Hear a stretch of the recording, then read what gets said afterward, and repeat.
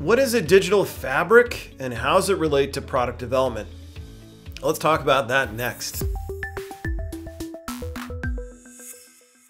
All right, let's talk about the digital fabric. This is a relatively new term, and it kind of builds on and extends the concept of the digital thread. But just so we have all the right context, we're going to recap an earlier video where we talked about the digital twin and the digital thread.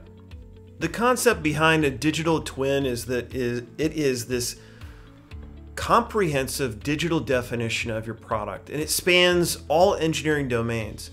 And in reality, everybody's doing this today. It's just they just may not be aware of it, right?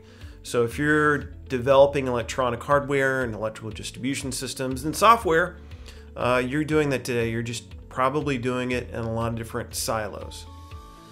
This extends to the idea of a digital thread, right? So for each of these design deliverables, you're going to have a set of derived deliverables that specify how it needs to be manufactured, how you check it for quality, how you're going to service and maintain it.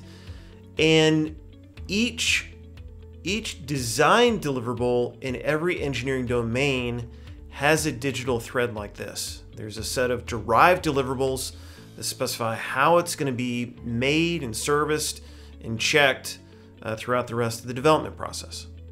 Okay, so what is digital fabric? Actually, this idea builds on the concept of the digital thread. It's the idea that you have design deliverables that are interconnected across domains, and as you have change, you need to manage the change across domains as well. So you have this interconnected mesh, and let's walk through exactly what that looks like. So every product development effort has a number of design deliverables that are going to be created according to a schedule, right? And each of those will change over time, right? So they're each going to be progressing at a different rate. Each of them will become more mature over time. Now, the trick here is that some of these changes are interconnected. So for example, an aesthetic surface that defines the outer look and feel of the product might affect many different components, many different plastic components. So that's a change you need to propagate across domains, industrial design and mechanical design. Another one might be that the logic of a circuit board, as a change is made there, well, it affects the signals and the protocols that you might be using in an electrical distribution system, cabling and harnesses. Of course, it might go the other way as well. You might have a change where the housing for a circuit board is changed, and you need to be able to make sure that the board still fits. And of course, there's all sorts of other changes as well. You change the top level assembly, it's going to affect how cables and wires are routed through the mechanical product at the highest level. Also, if you take a look at the circuit board, if you make a change there, it might affect how you're architecting your software. And these types of changes can be bigger and broader. A change at the top level at the mechanical assembly might affect an enclosure, which affects the circuit board, which affects the software, right? So there's all these changes that go across domains, and it's critically important that these are communicated clearly and unambiguously. All right, so let's be super clear. Everybody has a digital twin, a digital thread, and a digital fabric today. Okay, these deliverables exist. You have change that will affect other deliverables today. I mean, that's just reality. The question is, how effectively are you doing that today?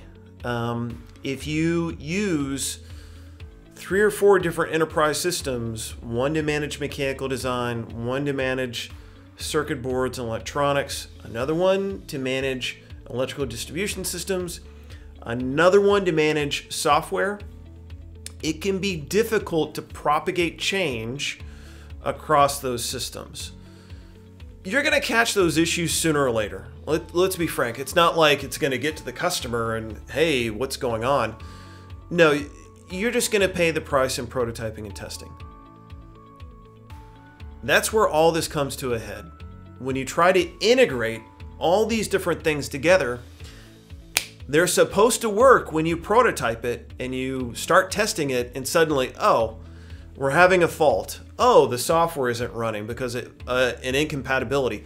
The circuit board won't fit into the enclosure. You resolve it, but it's at what cost are you resolving it?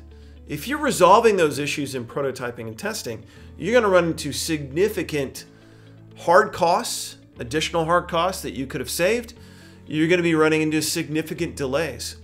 So this affects both margin, and it affects your ability to get to market or to deliver to a customer on time. So that's the reality. Everybody has a digital twin. Everybody has a digital thread. Everybody has a digital fabric. It's just how are you managing that today? How effectively are you doing it? And that affects company top line and bottom line performance. So that's it. That's what the digital fabric is. Take care and talk soon.